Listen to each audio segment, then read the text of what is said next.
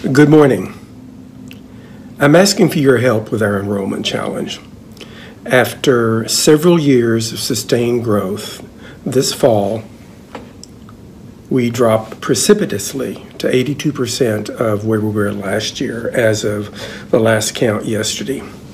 Now, understand that we're talking about enrollment declines in the middle of a once-in-a-lifetime pandemic, and I understand that the challenges our students face to balance work, family, and studies is significant. The balance many of you all are facing is significant.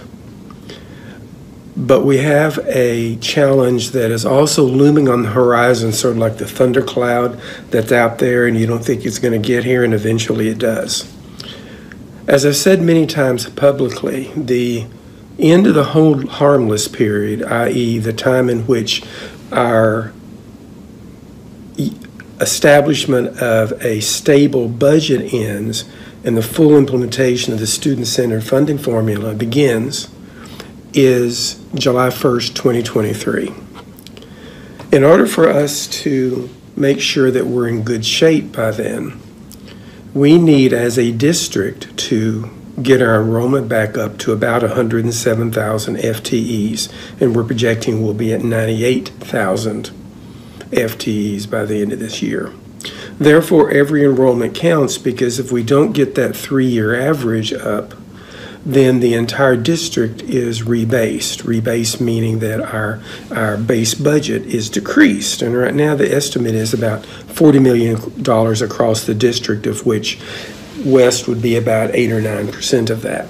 So the enrollment challenge is not only this fall, the enrollment challenge is larger down the road. Now, I will admit that we stumbled along the way. Strategically, there are some things that we, in retrospect, should have done. We didn't. I don't think we got started as quickly as we could have. I think, to be honest, I counted on the excellence of our faculty and the excellence of our distance ed program to carry the day. But that market advantage, to be honest, is gone. We are now one of 114 schools in the state that are doing good online programs. So we are at a college level working on an aggressive marketing and social media campaign. We're looking at our processes and identifying things as simple as how documents are worded on our website to how our processes work so that the students might it easier to get here. To help keep you all aware, we're implementing or continuing weekly town halls with one today, where we'll keep you updated on the enrollment status. Those are issues at a macro level. What's most important right now, though, in this COVID environment is the personal touch, and this is where I'm asking for your help. If you'll recall, on my first day of campus, for those of you who were there at the reception, almost 4 years ago, October 1st, 2016, I talked about the moment of truth. I talked about the fact that for many students, the next exchange they have with a member of the faculty or the staff could very well be the deciding point if that student says, I want to stay at West, or I'm out of here. And I'm asking that you all remember that now, because right now personal communication is the most important tool that we have to make sure our students know that they are respected, they are cared for, they are welcome, and that we are committed to their education. I want to thank, for example, all of the employees who have stepped up to volunteer to make phone calls, all of the frontline people who have been handling the work through Cranium Cafe, all the counselors who've been doing work online, all the faculty who have shifted to this online environment. These are important steps.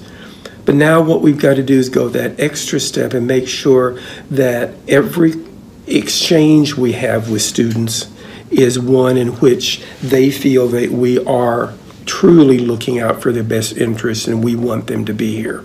So this is very much a campus-wide effort, and anything that you all could do within your scope of authority, within your scope of influence, would be appreciated by all of us, because we have the capability as a campus to turn this around.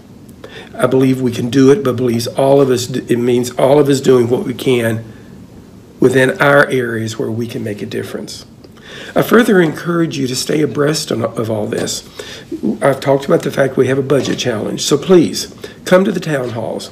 Come to the Public Budget Committee meetings. Come to Academic Senate. Come to College Council, where very important topics about the campus are discussed. It's very important that you understand what's going on and how, as a campus, as we deal with enrollment challenges, for example, we are also going to be dealing with some significant budget challenges. And your input, your awareness, your thoughts, your comments are vitally important to help us move through this particularly challenging time in the college's history.